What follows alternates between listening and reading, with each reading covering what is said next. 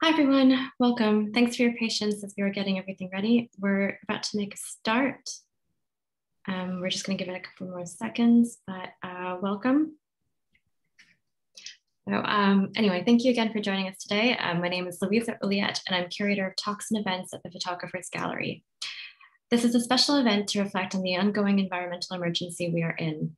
Held today, this event also marks the COP26 summit taking place in Glasgow, where thousands have been gathering as we seek climate justice and solutions to the catastrophe that we are in. I'm delighted to introduce this evening's speakers, artist Tega, Emilija Škarnulytė, and curator Marlies Wirth. Together, they will consider the important part art, photography, and technology can have in this, not just in raising awareness, but also in developing meaningful connections to climate change and triggering new imageries that can stir us into action. Tega is an Australian-born artist and environmental engineer. In her work, she examines issues of ecology, data systems, and infrastructure. She has created wireless networks that respond to natural phenomena, along with other projects, which include systems for obfuscating fitness data and an online smell-based dating service. Her work has been shown widely, including in the Vienna Biennial for Change and the Guangzhou Triennial.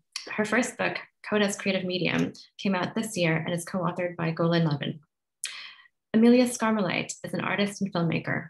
Working between documentary and the imaginary, she makes films and immersive installations exploring deep time and invisible structures that touch on geology, politics, and ecology. She won the 2019 Future Generation Art Prize and was featured in the Baltic Pavilion at the 2018 Venice Biennial of Architecture. Her most recent work, Eternal Return, was recently displayed at Tate Modern. Set 10,000 years into the future, it looks back at the past, our present, and studies the damage done to our ecosystems through occurrences like floodings, earthquakes, and oil spills. She's founder and currently co-directs Polar Film Lab, a collective for analog film practice located in Tromsø, Norway, and is a member of the artist duo New Mineral Collective. Marlies Wirth is an art historian and curator based in Vienna, working at the Museum of Applied Arts. As a curator for digital culture there, she has a key role in the programming of the Venice Biennial in 2015-2021, and has organized exhibitions and programs in the fields of art, design, architecture, and technology. Recent exhibitions include Invocation for Hope, a commission by Superflux, and Climate Care. She also works independently on writing and curatorial projects that focus on conceptual art and cultural anthropological context for artistic production. Joining us from the US, Lithuania, and Australia respectively, we're really excited to be here with all three of them tonight as we look at the geological and ecological consequences of our actions and consider our role in that. In terms of format, the event should last roughly 1 hour in total. Please note we are recording this, however, you will not be featured and will only appear at the end if you decide to pose your questions directly. We are approaching this event, as we do with all of our public programs, with the aim of creating a forum of trust and mutual respect, so please keep that in mind in the chat forum. And before we start, I want to thank you again for joining us. We hope to see you again at some of our other forthcoming online activities, and even more hopefully at the gallery, where we're currently showing a retrospective of American photographer Helen Levitt and a new commission by British artist Helen Kamick. Anyway, thank you all again. And now to Tega, Emilija Škarnulytė, and Marlies Wirth. Thank you so much, Luisa, for having us and for inviting me to moderate this talk with just two amazing artists. Pleasure to see you here, Tega and Emilija. And maybe to start off, I would invite both of the artists, Tega first and then Emilija, to show two seminal works of theirs that have a lot to do with what we are going to talk about today. And I would ask Tega to start with the presentation.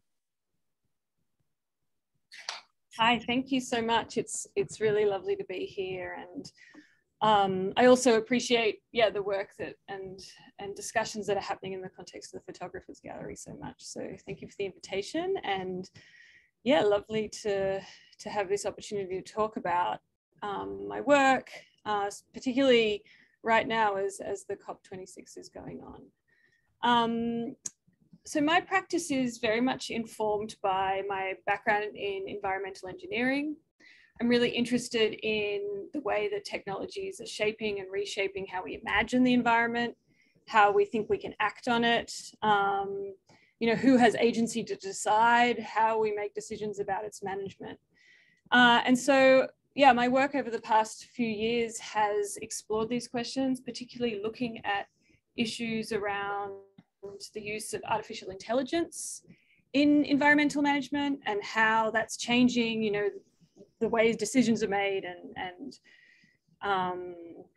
attitudes towards environment. So just to give you a sense of some works that address these questions, I will share my screen so you can take a look at them.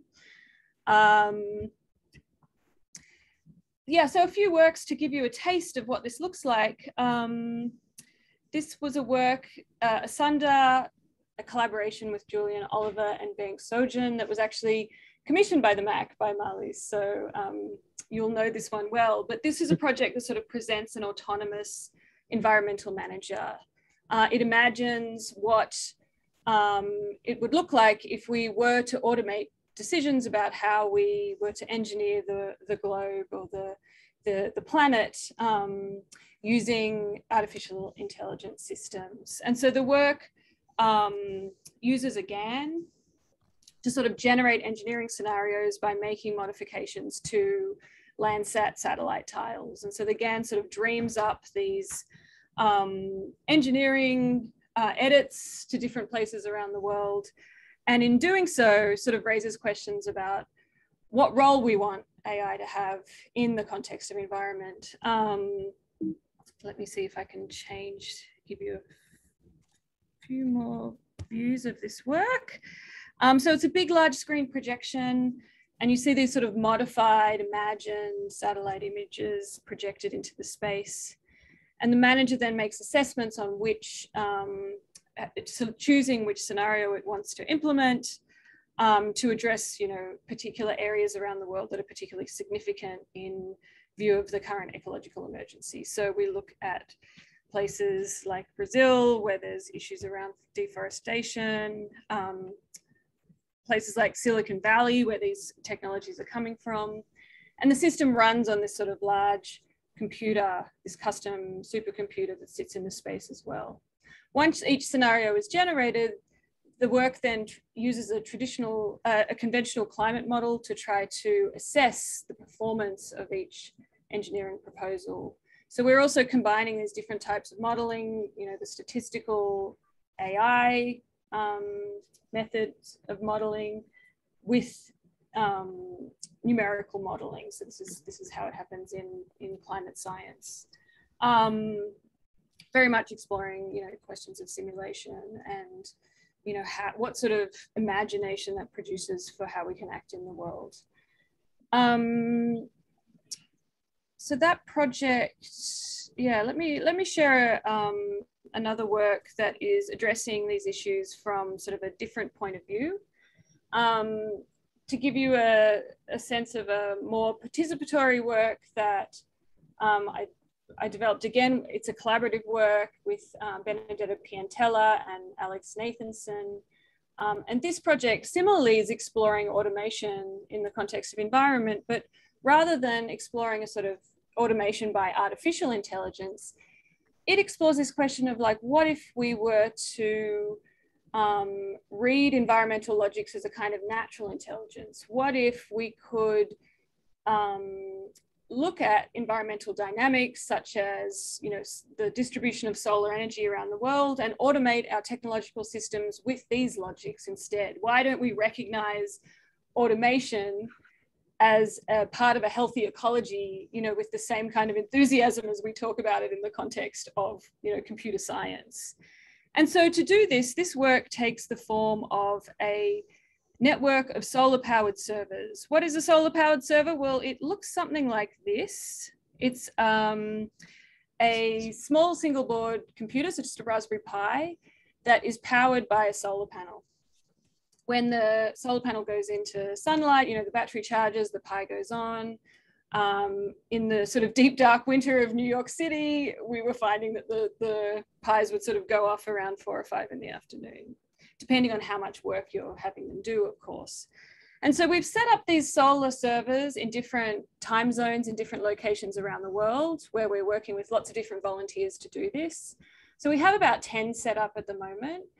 And the network then collectively hosts the web platform. So we can go to solarprotocol.net, and that web platform, if I can go there, at the moment you can see it's coming from our solar server located in Queens, because that is the server in the network that's getting the most sunshine. So it's the sort of active server serving this web platform.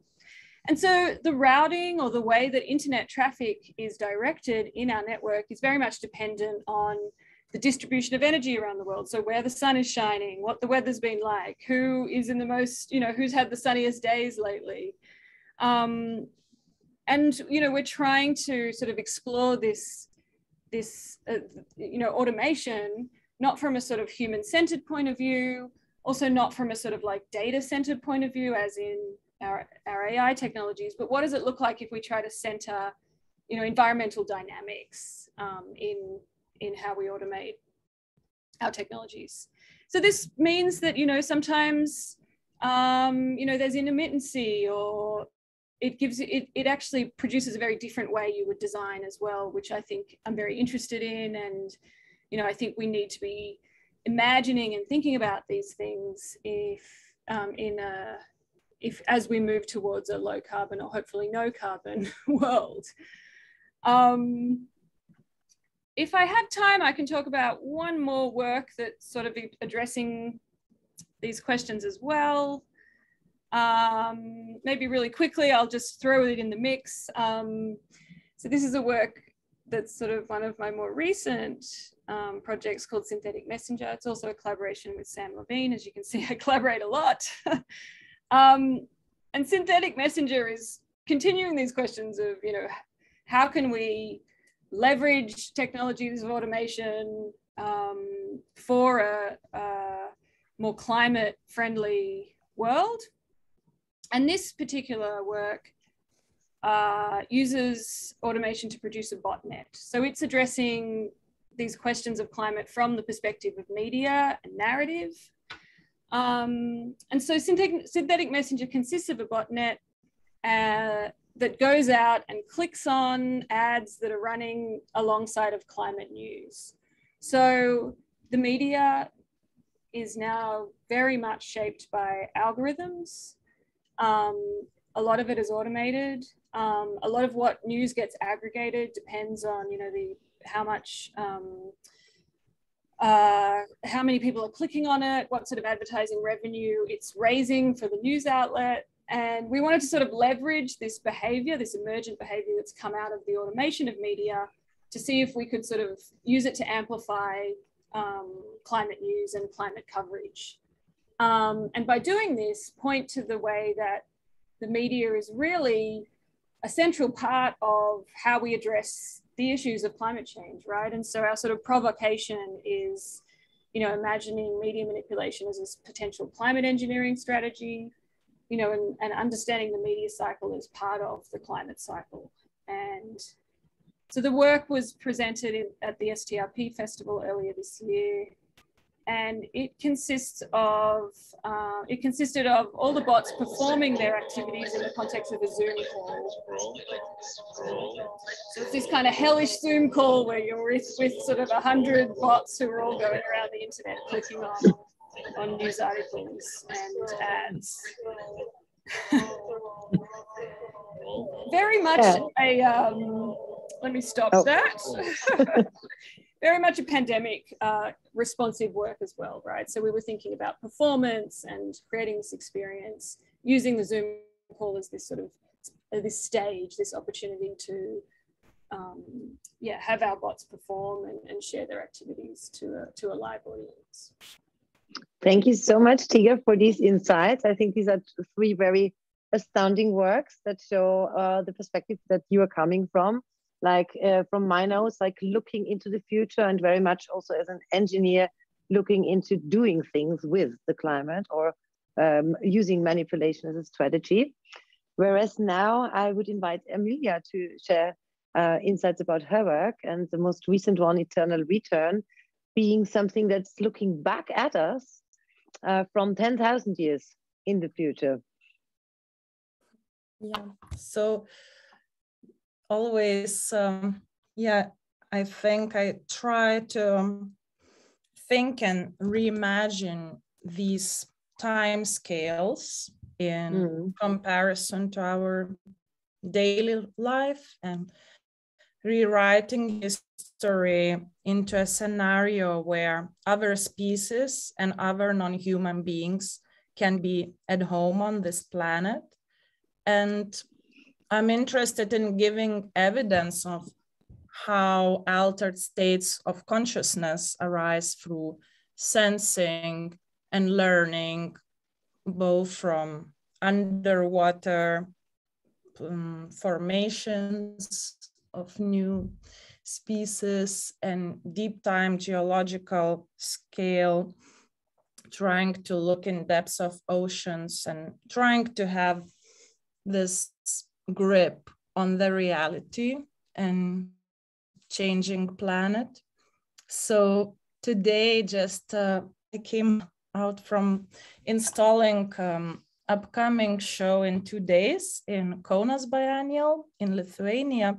It's a new work, Absolute Dating.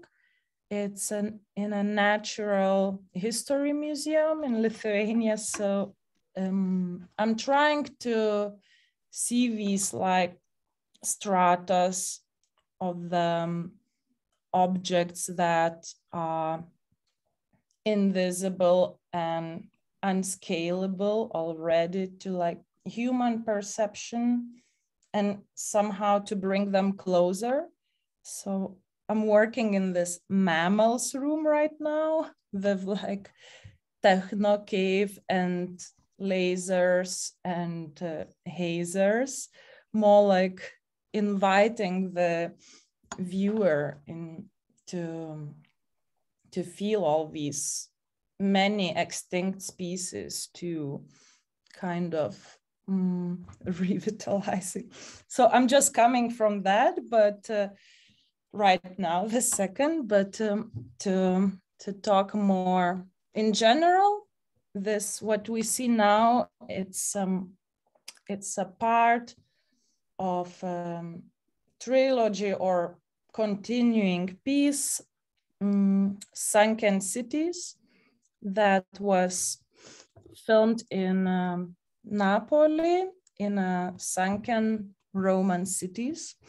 I was training for a year, like to kind of see it in apnea, underwater, these lost civilizations. So in a way, often like the sci-fi futures are already all around us, and it's not so far, actually need to look for it. And after seeing this sunken city,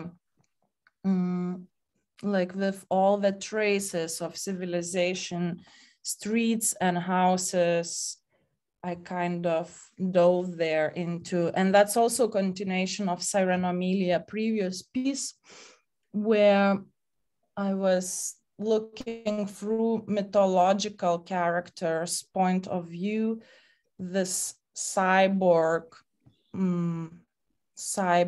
Siren Amelia, woman, torpedo, kind of a mythological character guiding us through Cold War ruins, and myths. And next one is clips of actually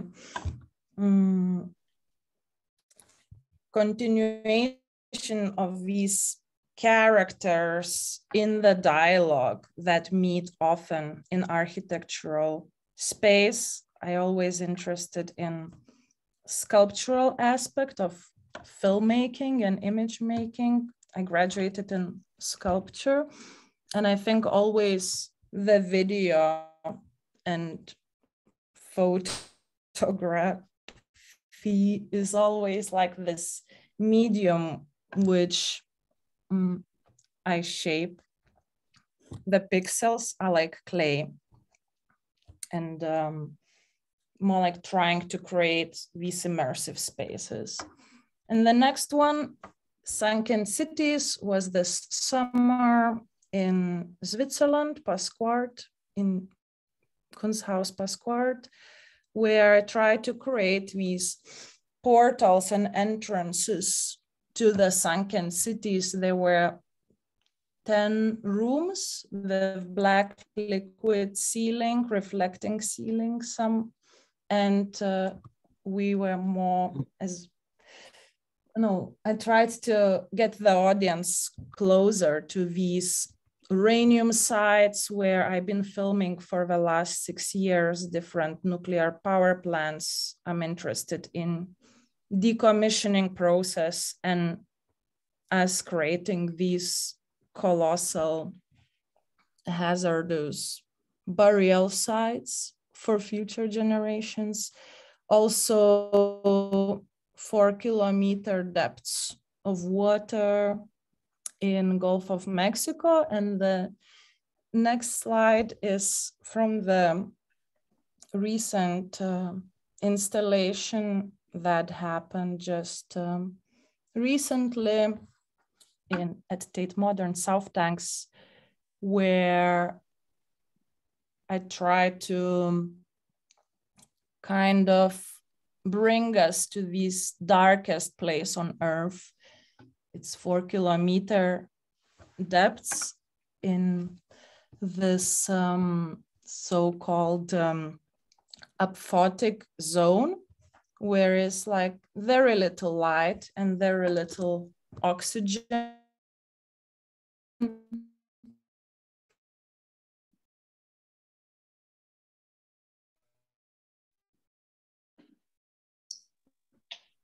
Oh, Emilija, are you still there? It's in Gulf of Mexico. Yeah. So very glad to be here and join the panel. Fantastic. Thank you both so much for sharing these insights into your work and also to give us some images, which helps, I think, also our guests a lot who have, such as myself, not been able to be there and see these works in person at some point. And I think it's really interesting how you approach these issues of climate change as media artists with technology, and maybe to give you all also some background what my work at the Museum of Applied Arts in Vienna was about in the past few years. So the work Asunder that Tega mentioned in the beginning also of her talk, is Emilija still here? Oops. Has been commissioned by the MAC Vienna for our Vienna Biennale in 2019. That's a two-year format that we have been hosting since 2015. And it had the topic uncanny values, or the new values we need to create together with our technologies and non-human actors.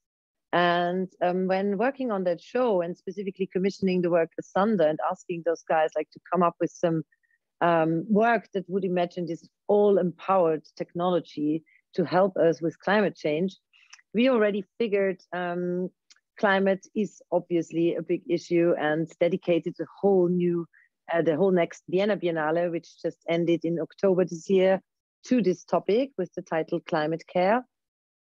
And we're looking at climate change from different angles, from the creative field. So the Vienna Biennale and the exhibitions at MAC are not only concerned for fine arts, but we also include design, architecture, technology, activism in our exhibitions, and try to connect also the protagonists of those fields together and try to empower our visitors also to see what can be done. And we have seen that the role of the different disciplines is very different, obviously. So with design, you can have practical solutions to something. You can have a CO2 capturing device, or with architecture, you can decide not to build with concrete, but with wood instead, and to implement several urban strategies.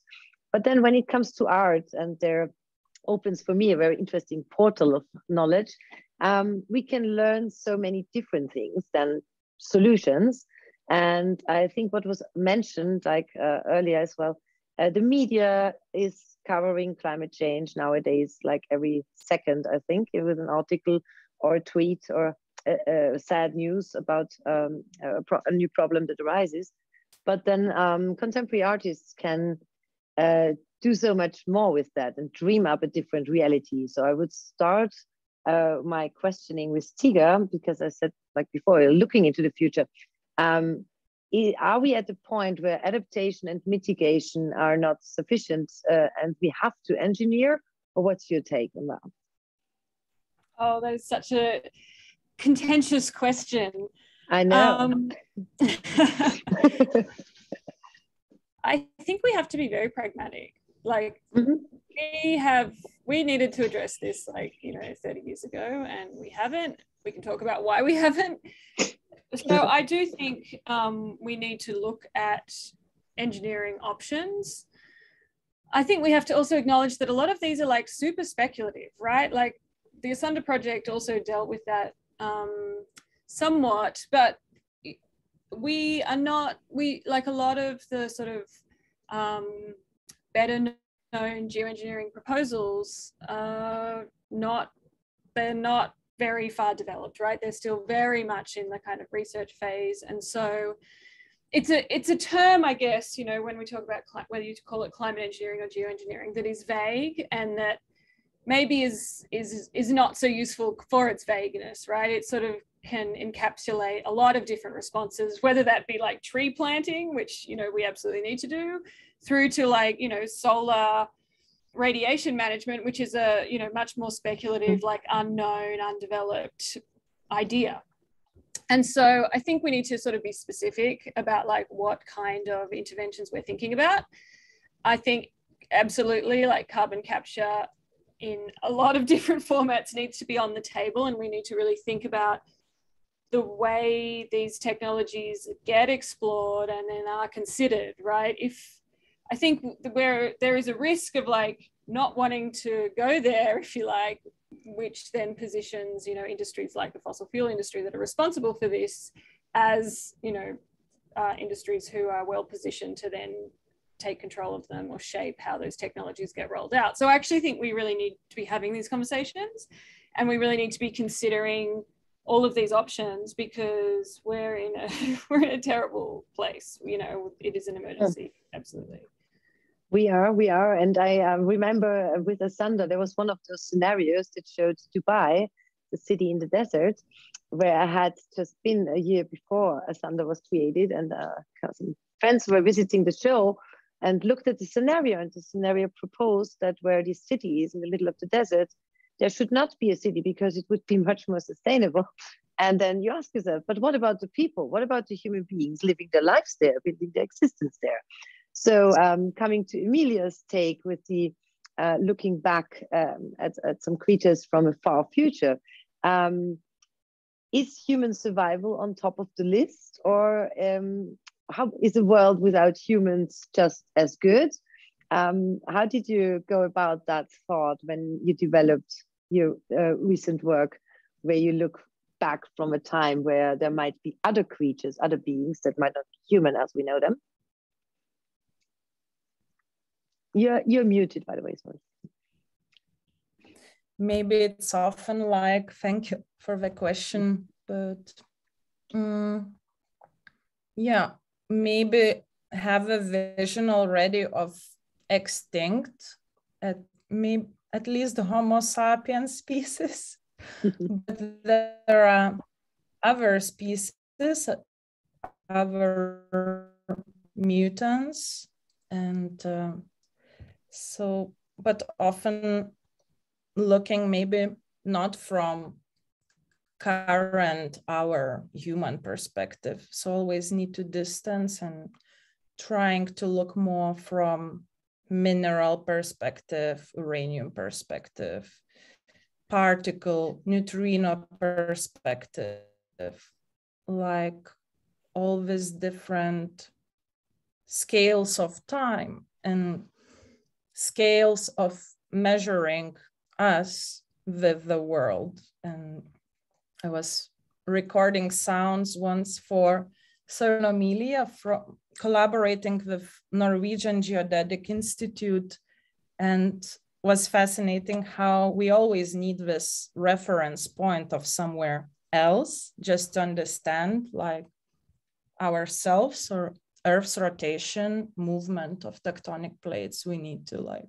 listen for this dying neutrino, dying quasar, and dying star just to measure ourselves. So see all these kind of failed progress, you know, scientific colossal structures as archaeology.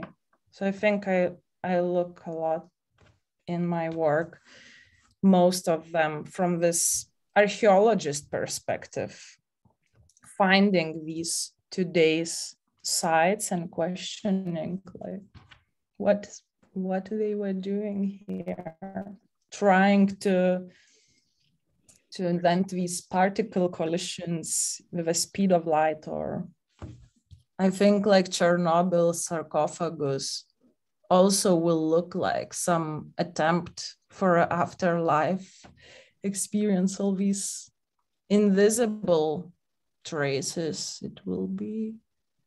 So yeah, it's also, I guess, invitation for the ocean.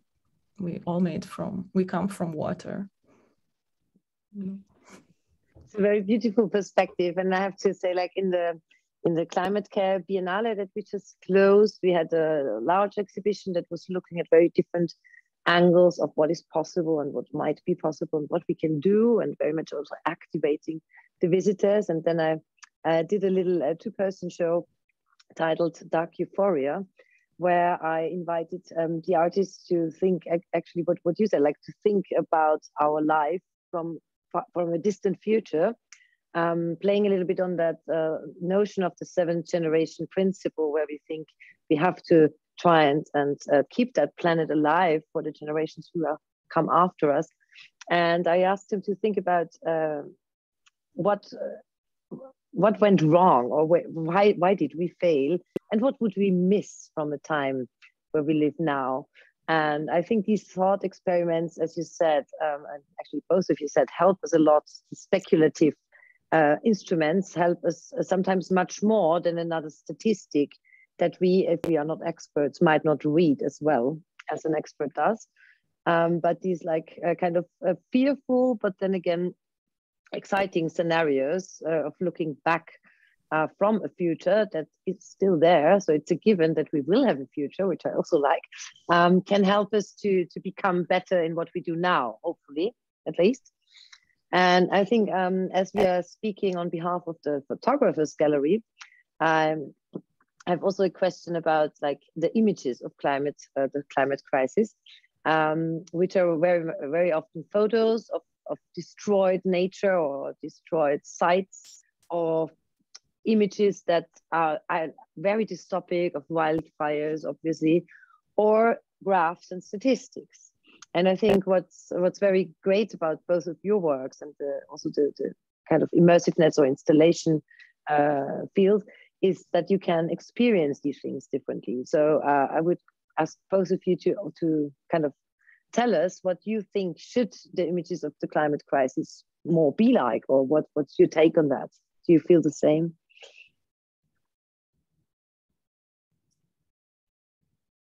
I mean, this is definitely something that, like, as you can see, I play with a lot, right? Like Asunder is, you know, presenting these sort of fictions, but in this language of the dashboard and data, and like we are generating graphs from that climate model. And so it has, we're trying to like dress it up in this, you know, the language of science. And I think, you know, I think that that language and that imagery has, you know, serves an important role, right? That's how we understand this crisis. But I think it obviously has like massive limitations as well, like limitations in terms of, yeah, it doesn't tell us how this stuff feels, and it doesn't tell us how like addressing it feels. And, you know, then you have the other extreme, which is what you're talking about, these like the media narrative, which is like, you know, the last polar bear on the ice kind of thing, or the, you know, destroyed, flooded place, these disasters. And I feel like I'm worried that, of course, that's only going to get worse, and that we're sort of going to maybe even become a little bit desensitized to it, because it already, just this past year, you know, like I think we can all think of dozens of these events that you'd go onto the Twitter and it's like you're transported there. So I do think art has a role to try to develop new visual metaphors and reach people where they're at, and you know, envisage, how one can address this or think about this on a personal level, not necessarily to address it as an individual, like to think about it as a systemic problem where we need to be advocating for systemic change, but like experimenting with that. What does that visual language look like? I don't know. I'm trying, but I don't have a, like, I guess I'm not. No, but I think you got a point. So you're using the visual language that is there, but you give it a twist, and people looking at your work will then have to dive deeper and say, oh, wait, that's not a normal satellite image, or it's not the common graph that I know from the Sunday Daily.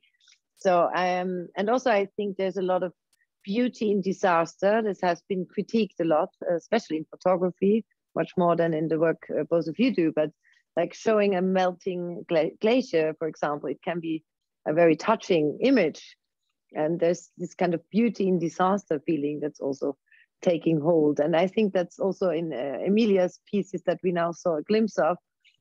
It seems still a beautiful world, even though obviously there has been some problems going on, and things have been destroyed, right? So I mean, I don't know if you want to add something to that, Emilija. You don't have to. Maybe I agree. Like, it's all the media load is often could be very distant, and the feeling, the sensing part. Like, does it really touch us, like physically and emotionally? I think personally, for me, like just being in those sites, I work always site specifically, immersing there with my own body. For Siren Amelia, training, swimming in 4 Celsius degree, like Arctic waters, launching my own body there, like to feel it, to sense it. I sense it myself. I cry seeing those kind of melting, boiling glaciers, like first time I seen it, but how to transmit it. So I think sensory experience, that's what I try to do through the seating architecture, design, guidance, and maybe it often starts with very straight activism form, but often it needs a mythology to communicate it differently. Like how to communicate about these burial nuclear sites, nuclear waste sites, about nuclear water contaminating in New Mexico, pregnant woman drinking that water. Like what, I don't know, just more raising the questions and having the discourse like now is also part of continuation always.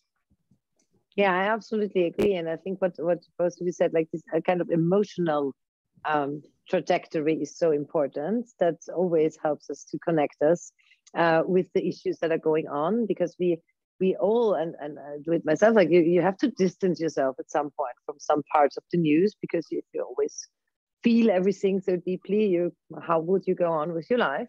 But then again, you have to kind of emotionally connect to do something.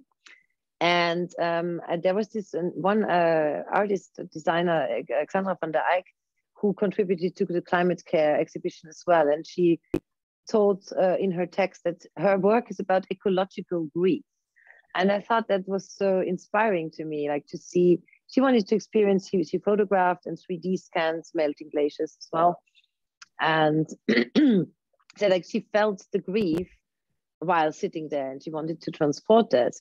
And we also had a work by Ludwig Berger who recorded the sound of melting glaciers. And also that by hearing that, it almost sounds like someone crying actually, or being in pain from an anthropomorphical perspective.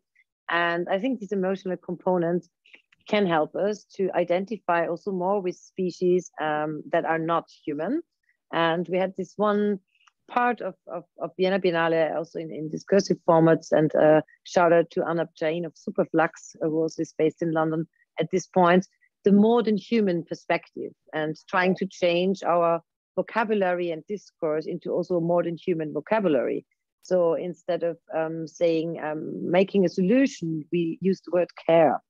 Or instead of always referring to a human-centered perspective, let's think about the planet as an organism instead, as a whole and collectively, because every species has their role. And I think this notion ties in a lot with what you both kept saying at some point, or more Tega, but collaboration with others. So also I think, Emilia, you have a larger team when you're producing these kinds of work. So collaboration between different fields and with different kind of senses might be the future.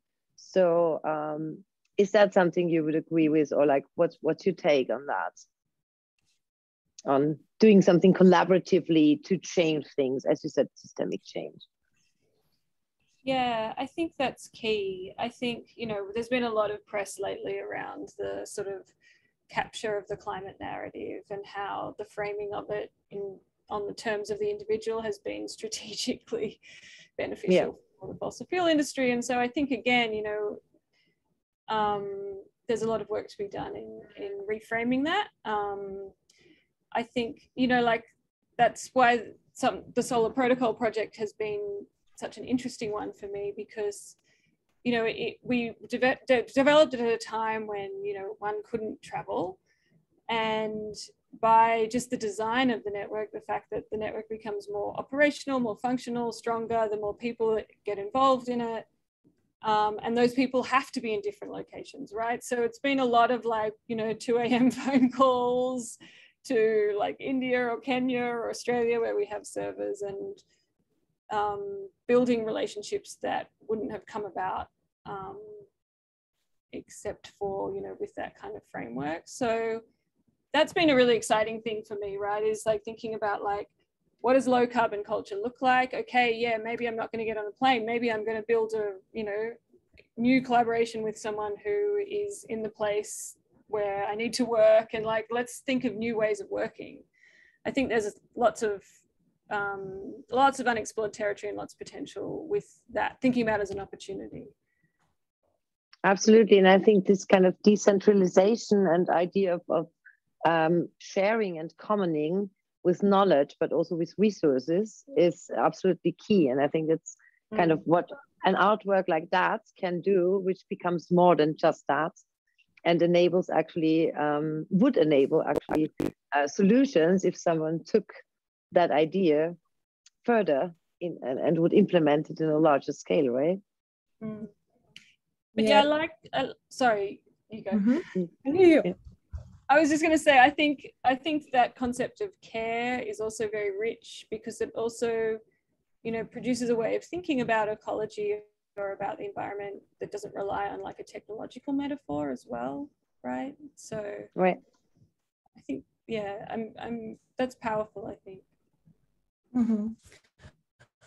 And for me personally, I think, yeah, that's probably the only path is, to go out more from this singular, you know, production. And definitely collaboration is very important, both with researchers, activists, writers, and scientists. And one of my long-term collaborations is together with artist Tanya Basse, we have the New Mineral Collective, which we founded 8 years ago.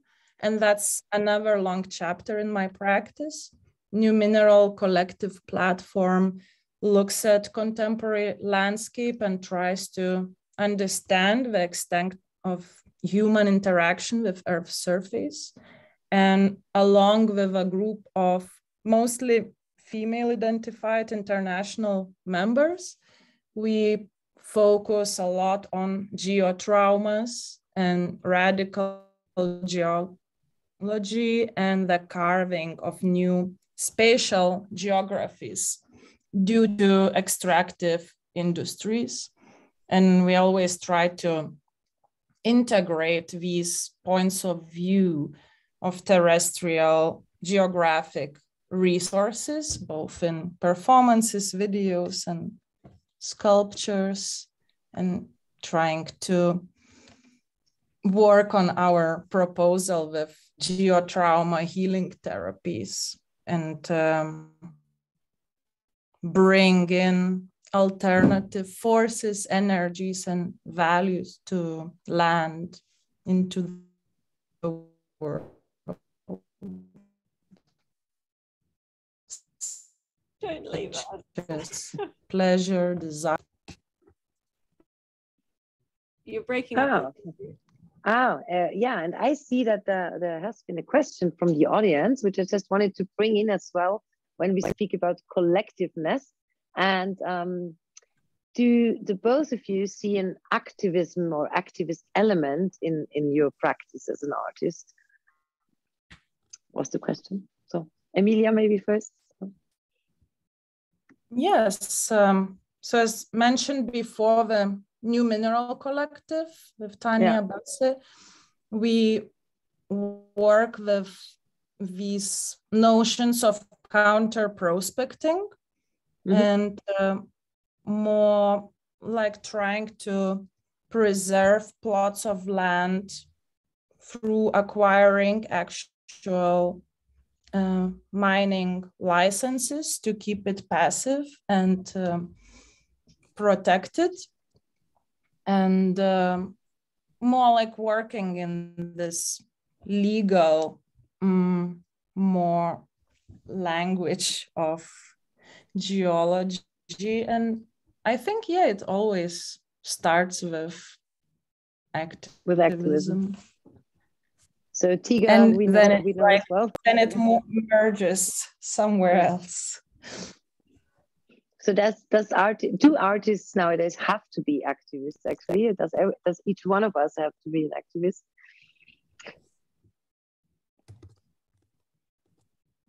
I don't think you have to be, but I think given the moment we're in, I think generally there is this sense that we need to be in conversation and dialogue with the world. And so inevitably that leads to a sort of activist dimension to the work. I think this is something that I've thought about a lot because, my work often sort of has this technological critique in it, right? It's in response to the narratives that, the techno-utopianism that we're sort of like often get lost in. And so there is a desire to kind of like debunk that or reveal that there's another way, that there's other ways to live and other ways to view the world. But I think, there's also limits to art as activism in that I think it's a healthy dialogue, right? But I also sometimes it's alarming when, particularly this has been in the AI space, when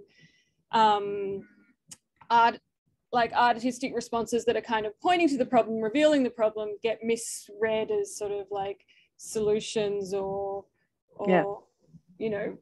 functional at scale responses, because they're not really, right? These things need address in different registers by like activists who are engaged in that type of work, or through regulation or like these other kinds of levers. And also through policy making, so the people who can actually then take on these things, because that's a discussion we have a lot with artists and also with our audience during the Vienna Biennale about climate care. It's like, but what can art do actually, apart from being there and being interesting or exciting or provoking? Does it have to? Because it's like the solutionism can also be dangerous, as you said, like to expect artists now to solve every problem and save the world. And indeed, they still do with the work that you do. So what's maybe from last question from my part, like what do you think art can do in this urgency that we are living in? I think, I'm aiming to sort of feel out, test out, explore opportunities for change and intervention and other ways to design and build the world, like the solar protocol, for example, right? Like that's a project where you're likely not going to develop that in an industry context because it's inefficient, intermittent, it has all these affordances and characteristics because of the way that it is in response to the environment. So it does something that, gets read in other disciplines as problematic, right? But I think this is the shift we need to make, because we need to be able to recognize that, like, if we are going to design with a sort of more than human politics or from a non-human perspective, our systems and our criteria for how we assess them need to change, right? It's going to look like inefficiency or non-utility or something like that for a while, right? And so I think as artists, and there's also a long history of this exploration of working, not working, I think there's a real intellectual history there that we can draw on that sort of points to that and points to the fact that that's not necessarily failure. That's like a different set of values playing out in the world. So building a language and a literacy around that, I think, is really important and very valuable. There's a really useful work and valuable work coming from the arts in that sense. Yeah. I couldn't agree more. Thank you for that. Emilia? Maybe to kind of sum up all what we talked about. So all those points, such as bringing care or just like raising awareness, bringing us closer to senses, being more aware no matter which ways it takes to get there. Maybe it would take most unexpected path through science fiction, distancing time and stretching manifolds in space just to arrive at the same place where we are right now, but just more aware. Yeah. Absolutely. Thank you for that. I think we can all agree that artists, especially such as you two, can change the narrative actively, actually, and help us understand more about what it means to be human in a more than human world. And I would invite everyone who still has questions to the artists to post them now, or otherwise I would also ask Luisa maybe to join us with some remarks if she would like to. I don't know about time. I can't see any clock at this point, so. I'll add myself to the spotlight. We have a couple more minutes in case anybody does have any questions. Otherwise, we might move to some closing remarks just because, it's getting a little bit past the hour mark. But there is still time, so I don't want you to feel like you can't bring them. Might give it a silence and see if anyone comes with any questions.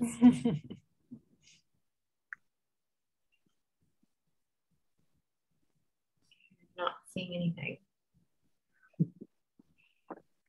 Well, we might wrap things up then, but thank you all for joining us, especially to our speakers tonight, Tega, Emilija Škarnulytė, and Marlies Wirth.